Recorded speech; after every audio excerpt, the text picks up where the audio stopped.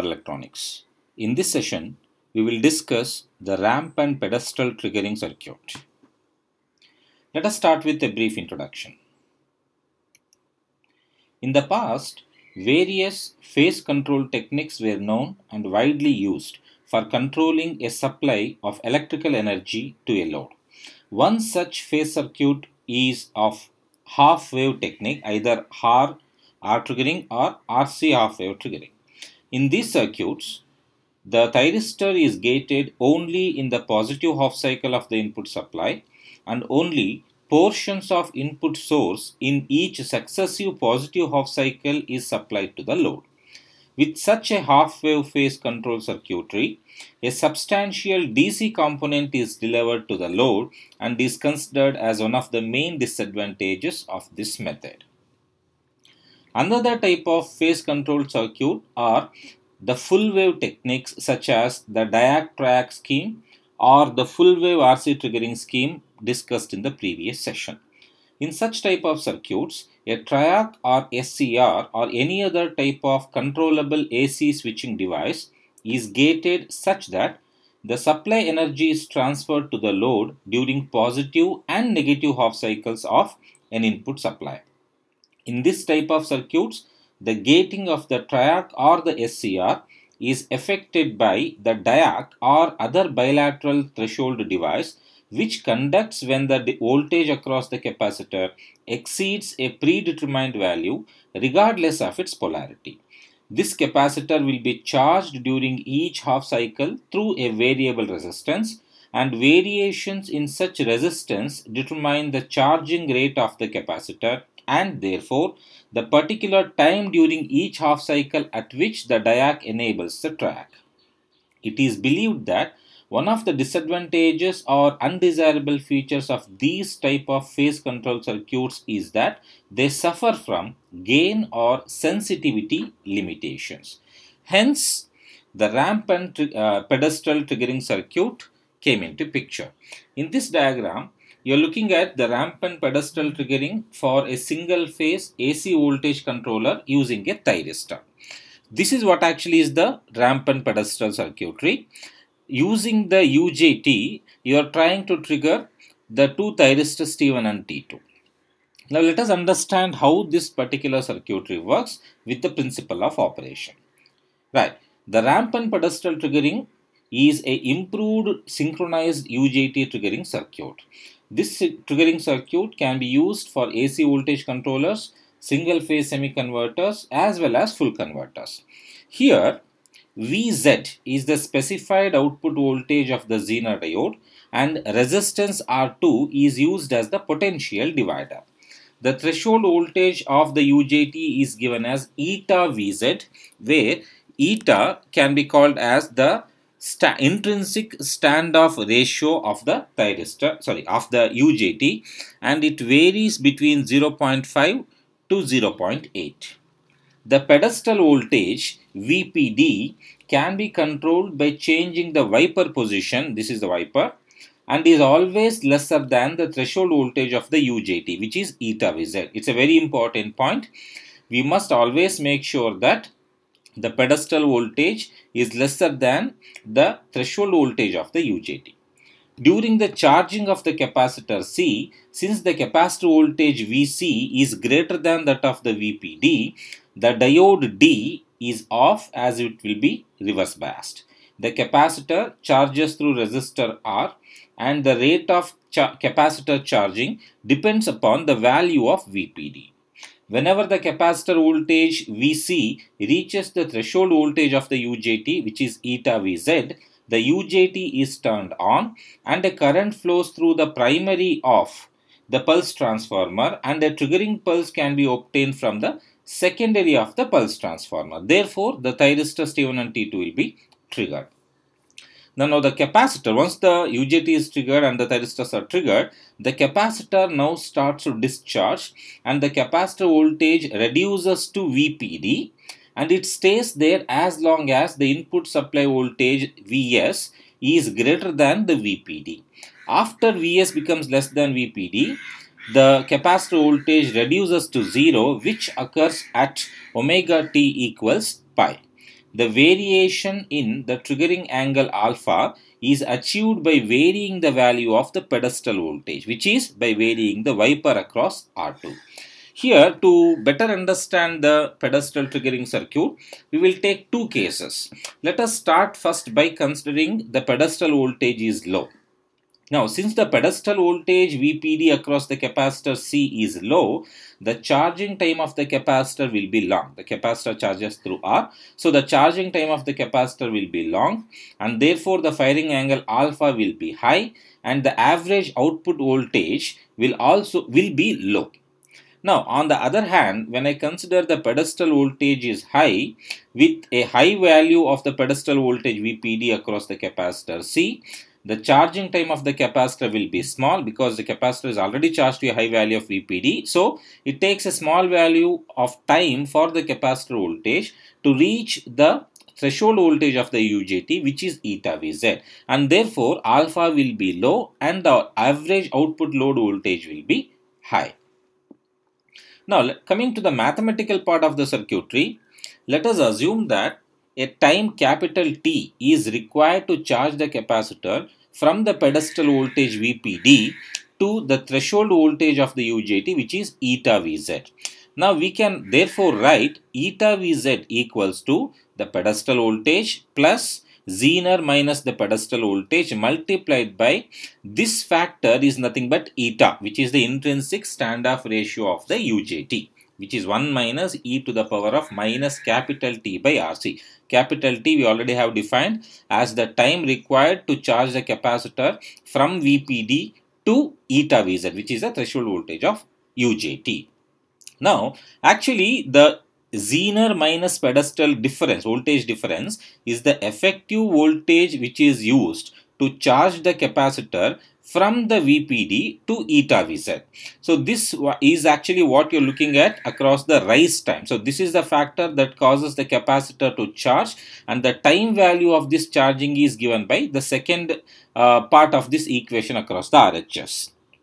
Now, having said that, therefore, now I can write an equation for T, which is the time for charging the capacitor from VPD to eta Vz. This is equal to RC multiplied by ln of, this is the required value, Vz minus VPD, effective voltage that is required to charge the capacitor from the VPD to the threshold voltage of the UJT, which is eta Vz, divided by the Zener voltage multiplied by 1 minus eta. So, I already have said eta is the intrinsic standoff ratio of the UJT and it varies between 0.5 to 0.8. And therefore, finally, the firing angle alpha is equal to, alpha is equals to omega into T. T I am taking from equation 2 here. You simply replace the value of T and therefore you will get the value of alpha. So, you can compute the value of alpha given you have the values of R and C multiply and the Zener voltage, pedestal voltage as well as eta there, right. So, with that we finally come to the waveforms of the ramp and pedestal triggering. So, just like how I said, we will consider two different cases. One is when VPD is low and one is when VPD is high. The left set of waveforms what you are looking at, this is actually for VPD, the pedestal voltage is low, and this is VPD when it is high. In fact, the name ramp and pedestal comes from the source that this is actually the reason why we call it as ramp and pedestal. We will look into this case first, that is when the pedestal voltage is the pedestal voltage is high. Now, coming to the waveforms input, you have the DC component that is given here, because if you just come back and look at the circuitry, you have a bridge rectifier. Therefore, the AC is rectified to be DC, pulsating to be very precise. Now, this is the capacitor voltage and this is very, very important. So, we have drawn some lines to indicate some important parameters. Here, this line what you are looking at, the discontinuous line, this is eta Vz, which is the threshold voltage of the UJT. So, the UJT will trigger as soon as the capacitor voltage reaches this value, right. So, then you have probably another parameter, alpha. So, alpha is the exact value of t at which the thyristor, the UJT triggers, and therefore the thyristor triggers. Now, at the beginning of the input half cycle, the converted DC varies and every negative half cycle is converted into a positive half cycle. Now, this is what is being fed to the triggering circuitry. So, as the input varies and reaches a value which is equal to eta Vz. Now, when will the Vc reach eta Vz? We already have said depends upon the value of the pedestal voltage. Since the pedestal voltage for the second set of waveforms here is high, the time taken for the capacitor to reach from the pedestal to the eta Vz will be low, and therefore alpha will be low. So, input, the capacitor voltage slowly rises, and the moment it reaches the value of eta Vz, the UJT is triggered, and therefore the thyristors will be triggered. But let us look into what is ramp and what is pedestal here. So, what you are looking at, from 0 till the Vc reaches eta Vz, this is the ramp. Now, when the UJT is triggered, it starts to discharge slowly, but it does not discharge completely to 0, because when you look at this particular circuitry, the input is still greater. So, it will decrease only to a small point, which we have stated here. Right, the capacitor now starts to discharge and the capacitor voltage reduces to VPD. That is what is this one. So, this flat portion of the waveform what you are looking at is what is VPD, pedestal voltage. Right, so here what happens, the capacitor starts to slowly discharge, and once the capacitor voltage becomes VPD, it will hold on to that value for some time. Now, how long will it hold on to that value? As long as the input voltage is greater than the pedestal voltage. Now, the moment the input voltage becomes lesser than VPD, the capacitor will also start to discharge and it will reach 0 at omega t is equals to pi. Now, therefore, that is what we have stated. So, the VPD value, the capacitor holds on to VPD as long as the supply is greater than the pedestal voltage. And once the Vs becomes lesser than or equal to VPD, the capacitor then starts to further discharge and it will reach 0 at omega t equals to pi. So, this is the ramp, and this flat portion of the waveform is the pedestal. So, that is why this particular triggering circuit is called as ramp and pedestal. Now, coming to this waveform, this is actually the gating signal, not to be confused with VAK. This is the gating signal for the thyristor. Okay, so as soon as the capacitor voltage reaches the eta Vz, the threshold voltage of the UJT, a triggering pulse will be created towards the gate supply, and the thyristor T1 and T2 both will be triggered. You can see in the positive half cycle, one pulse is created, and therefore, when you come back to the diagram, in the positive half cycle, probably V1, T1 will trigger, and the negative half cycle, again a gate pulse is created, but this time T2 will trigger. Right, now coming back lastly at the load circuit, load voltage here. Now, load is pretty easy to understand. Whenever the thyristor triggers, you will see a load voltage appearing across the thyristor.